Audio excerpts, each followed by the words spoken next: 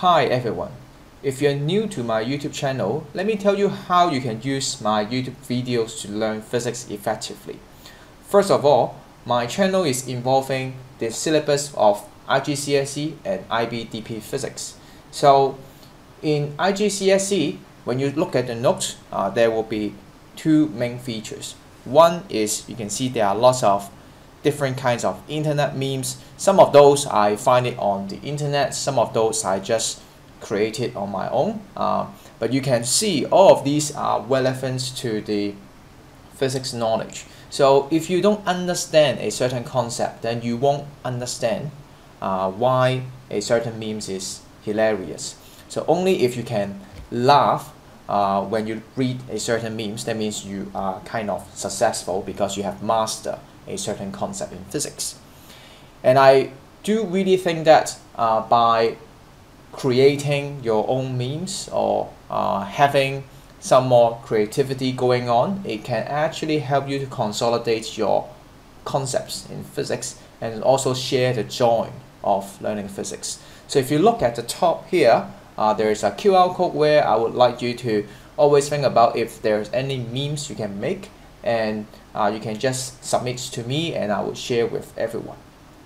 And if you haven't checked out my previous video about the meme challenge, I'll recommend you to check it out now. I'll put the link in the description and also the card on the top right corner.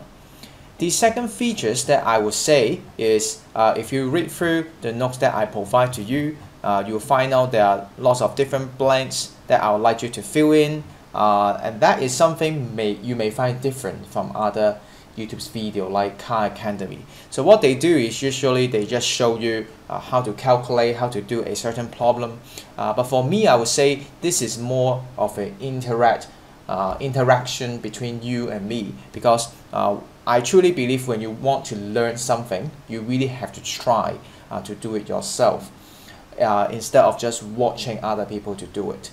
I recently read a book, I'm still reading it, but some idea that I've got from this book called Thinking Fast and Slow by Daniel Kahneman is that there are two ways of thinking in your brain, and one is called System 1, one is called System 2. And for System 1, it's more about how you normally react very quickly. For example, you simply think, oh, when I want to go onto the bus, you want to simply use your Octopus card or anything to just tap and just pay the money. You don't actually involve much thinking in it. But for System 2, it is usually taking you effort to think slowly, and you really have to put effort into those thinking. At times, you may be lazy and you just simply do your learning using System 1, but then in that case, you won't learn it well. So only for example, there are times in the video I ask you to pause and then you have to try the question yourself before I explain to you. This is a time where the learning takes place. So do follow my instruction. When I ask you to pause, you really need to pause and then try the question, and that will really help you to learn your learning very effectively. That should also apply to simulation like some of those that I provide to you in the note. For example, like this one, or like this one, or like this one. I will also provide some samples of past paper question in the note so that you can see how that question may look like in the actual exam scenario. Without further ado, let's start your first physics video.